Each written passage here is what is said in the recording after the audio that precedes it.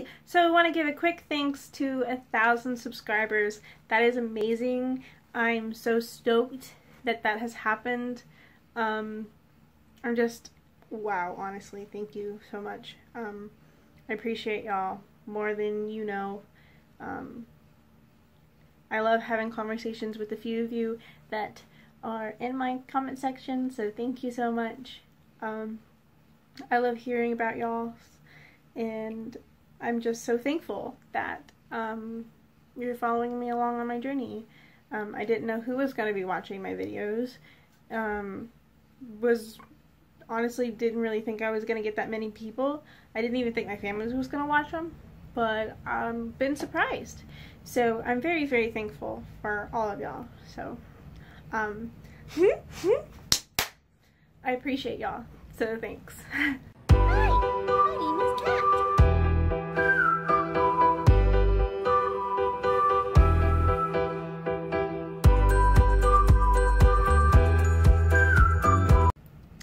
Hey, so this is my tech evolution video. I kind of got this idea because I wanted to show how they've progressed over time, mainly because I do try to record when I don't tick as much, and over time, as I've been recording videos, it's noticeable that I'm ticking more often. I'm going to be showing y'all some videos that have been recorded over about a period of like 10 months or something. This has been going on way longer than 10 months, but this is just like when I kind of started recording video. The videos that I posted online were totally posted like way later than I recorded them, and that was because it takes me a little bit to, it took me a little bit to get used to this. It's rude. It takes me a little bit to kind of like, how do I say this?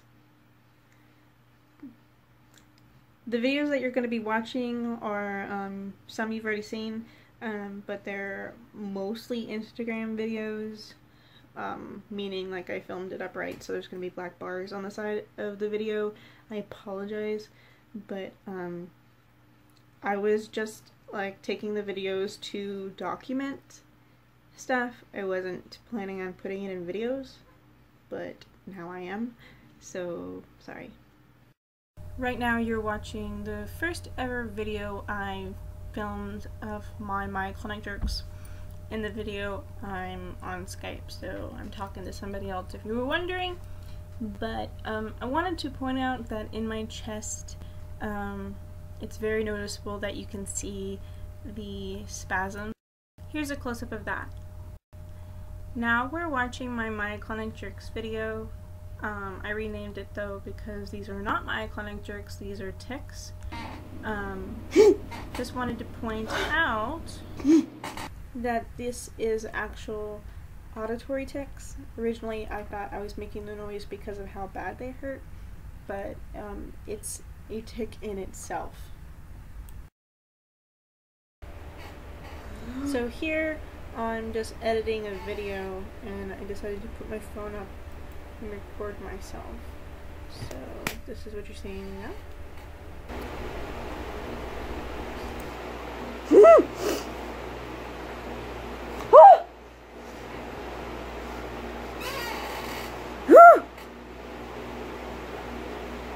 This is the end of May. Literally overnight I started screaming the word no, and this is an Instagram video. No! Watching now. That'll be basically the rest that you're seeing your Instagram videos. Watching TV really causes me to tic a lot, so trying to concentrate and hear what I'm actually trying to listen is super hard, and it's really frustrating. But subtitles help, and if I need to watch the episode again, I always do. Going back to our original plan, we're driving east. No! No! No! We're trying to get her in. No! Let's go. No! How do we... I'm apprehensive of posting this because it doesn't look like I'm paying attention to driving too much, but I totally am, I promise you. I'm very safe driving. But this is me driving where my tics start. When this happens, I pull over as soon as possible. This is the first time I've gone in public that's like not a doctor's office with my tics being this noticeable and loud. And this was Walmart. I got a lot of strange looks. This was recorded about 6 days ago. I already had facial tics, but these were bothering me. I particularly think they look pretty weird. My dad thinks I look like a bunny though. I haven't cried over tics in a long time, but this one particularly did make me cry when I first started doing it because I just think it makes my face look so ugly. So that was me going over about 10 months worth of time, pretty much. I've been having these for longer than that, but I wasn't like, you know, as I said earlier, paying attention to, I wasn't paying attention to them too much. They were very small and I could ignore them because they were like my body moving a centimeter. Like, for instance, my finger would jump up just a little bit, you know, or my arm would move just a little bit, and it'd be something I could shrug off. It was nothing that embarrassed me or was obvious to other people. It was more like it was more of like a leg spasm or a twitch. So I would say these have been coming on. This has been going on for at least a year. I think it's been going on longer though, because I can remember some involuntary movements happening at a restaurant once when I was in about middle school, I want to say, but we can't really totally verify that because we don't know if it was a cold shiver or if it was, I'm saying that because that's what I thought it was at the time. I thought it was like a cold shiver, like, you know, when you get cold or something and you shake. It possibly could have been a tic. It possibly could have been a cold shiver. I can't, we really don't know. There's no way to know. But I do feel like it possibly was, you know, because like the reason I think that is because I was made fun of for it. So it obviously didn't look too much like a cold shiver, if that makes sense. Oscar is on my table, so if you hear him behind you, I'm sorry. But before I go, I want to talk about emotionally how I'm dealing with this tic disorder, especially being undiagnosed. It's very hard because when I go out places and people are asking me, like, why are you making those noises? Like, for instance, Walmart, or like when I went to Best Buy, if somebody would have asked me what was I saying, or like what was I doing, I would have told them Tourette's. But see, that's not official. It's most likely some tic disorder because that's what last was told to me by a doctor, and with my own research, it fits the best, and Tourette's can be self-diagnosed. I know a self-diagnosis is not a firm diagnosis though, and I'm not self-diagnosing myself. Don't worry, that's why I'm going to a doctor, because I need help, you know, get a good diagnosis. I can read online all I want, but I need help from a doctor. So, you know, Cantrell's last thing she said was it's most likely a tic disorder or something, but she wasn't too informed on tic disorders, obviously. That's why she sent me to somebody else, and right after she like referred me to somebody else was when the incident, I guess you could say, happened with her gaslighting me again. She's gaslighted me several different times that were small, and it's very hard to notice you're being gaslighted in the moment because it's a manipulation tactic, and people that are doing it might not even know they're doing it. Some might, some don't. Its whole purpose is to question you. You know, when she said, why aren't you ticking now, that was her way of saying pretty much that she doesn't believe me. And that hurts. It's painful, especially when a doctor tells you that. There are many stories online where doctors gaslight their patients, and it's a thing. Not a lot of people know about it, though. It's a sad thing. So, you know, if you're lucky to get a doctor that's not in the way of helping you get your treatment and diagnosis and stuff, then you're lucky. So, emotionally with it, it's very embarrassing. It's painful. That's another thing.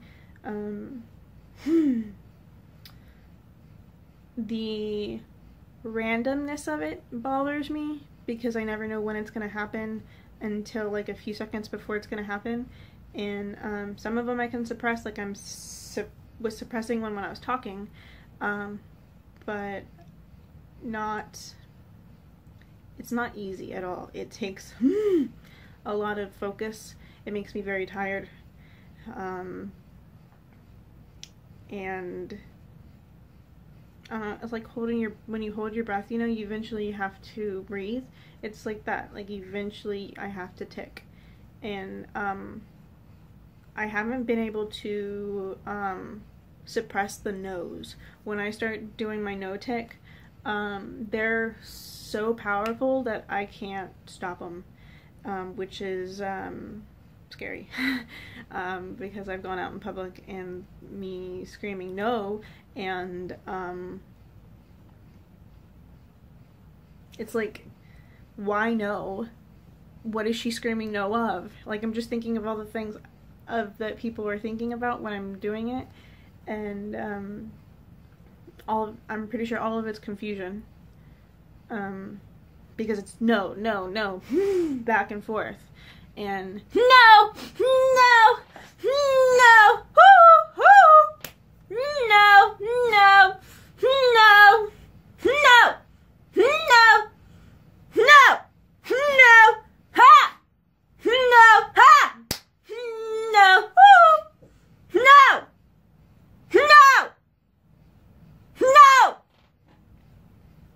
you know, that in public. No, whoo, no, it's ha, no, no, ha.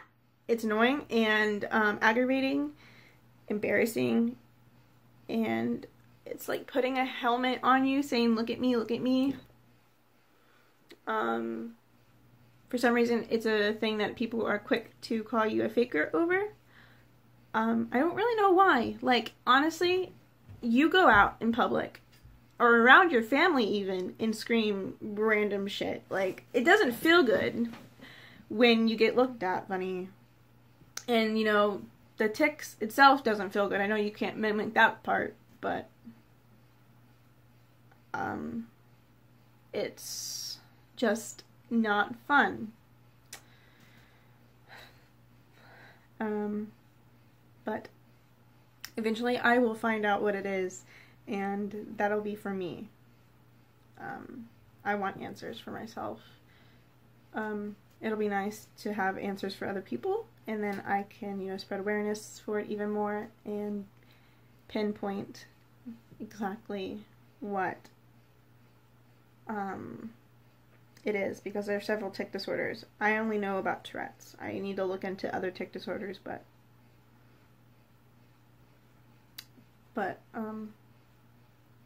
I would say whatever this is, it's hard to deal with very much emotionally, you know,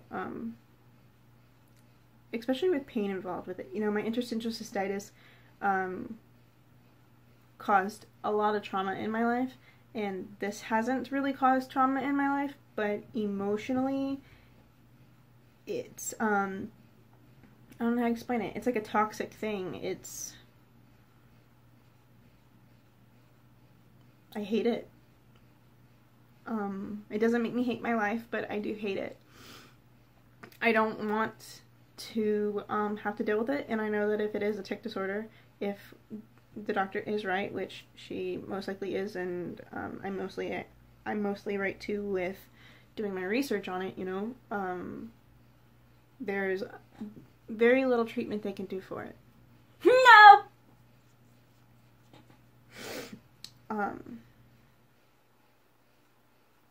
And most of it's like schizophrenia medication or like ADHD medication, and I've taken that stuff before when I was a kid because I do have a diagnosis of ADD.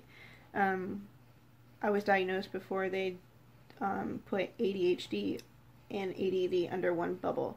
When I was diagnosed, they separated them because I don't have the hyperactive component to it, and honestly that's probably because of pain. My brain is very hyperactive, but I wasn't hyperactive in the sense of jumping all around the classroom and stuff. So, No!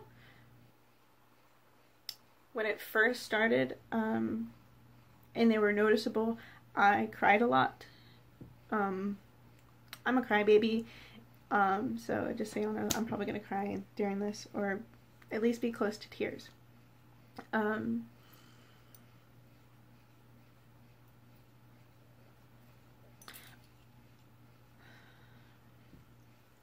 do know that if this had happened when I was in school, I have no idea how I would have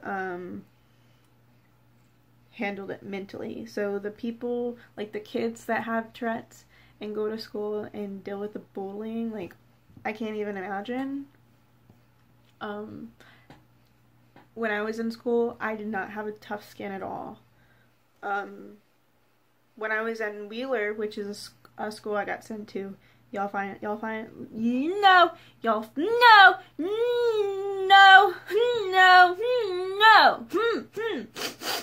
Ha! y'all will find out about that later. But when I was in Wheeler, I kind of faked my tough skin, and I really think that that helped. I don't know, it's cheesy, but faking it till you make it really helped me. I kept faking confidence, and at first it was totally fake, and now it is only very little fake. So I'm very proud of that. Like, being able to put myself in a situation where other people are going to make fun of me, and even easier for them to make fun of me, you know, by putting videos up like this. I never would have been able to handle that in middle school, you know, and so I guess this is just me saying that if I have to deal with this, I'm glad that it happened in this time of my life. I honestly think I probably would have, I don't know, I don't think I would have made it. It's, I wasn't strong at all. I spent most of my day not talking, that when I needed to ask for something, by the time I talked to the teacher, my voice would be cracky because of how long I was quiet. No one, I didn't talk to anybody, and was just there, kind of, very easily missed, I guess. Probably, I don't know, like, not very many people noticed me because of how quiet I was. And the people that did notice me, they noticed me because I was quiet. When I was in middle school, I was called the paper girl because I wore this big jacket, and I would always, like, fold origami paper and, like, roses and cranes and flowers and shit because I was bored in class, and so people would call me the paper girl because I always had a big, huge jacket full of paper that I could fold, and I had a point to that. Like, I didn't talk to people. Yeah, I didn't talk to people. I just folded roses and shit during lunch. Or when I was done with my work, I would, or kind of honestly, before even I was done with my work, I would do stuff under the table. Just learning new folds and stuff.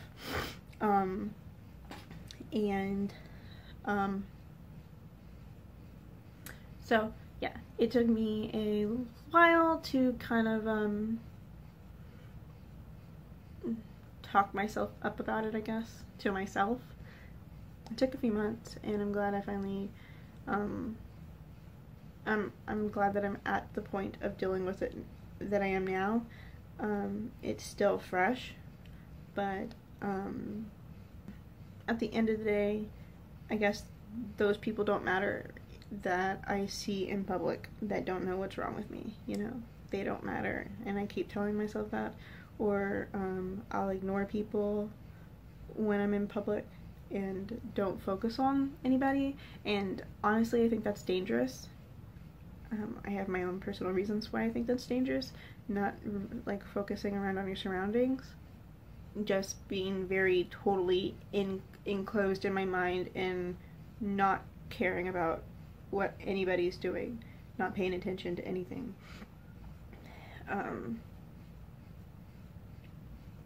But that's how I'm dealing with it. I kind of just ignore people and tune them out, I guess. Go in my own world and entertain myself in my brain, which is pretty easy.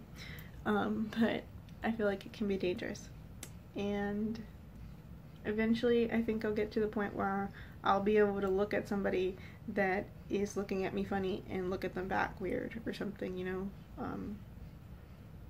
Instead of like ignoring them and not being able to look around my surroundings, or constantly looking down, because when you constantly look down you look like a victim and a target, and I don't want predators to look at me that way, and I know they do.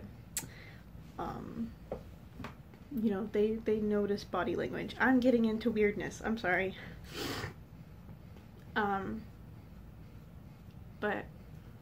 yeah. So, that was my evolution, and some ramble of my feelings, and I want to leave y'all with a quote, so I'm gonna go find a quote. Okay, so I found the quote. This is one of my favorite quotes that I really like, and that has personally helped me, so hopefully it can help you in some way. It is by Tazu. I'm probably positively saying that wrong. So it's Laotzu. And he or she said, because one believes in oneself, one doesn't try to convince others. Because one is content with oneself, one doesn't need others' approval. Because one accepts oneself, the whole world accepts him or her. So, like always, I love you so very much. Thank you for being alive today, and have an amazing day. And before I forget, tomorrow is my endoscopy, and as in tomorrow I mean the 12th of June. So look forward to that video. I think you're gonna see this video first, but we'll see. But I love you. Bye.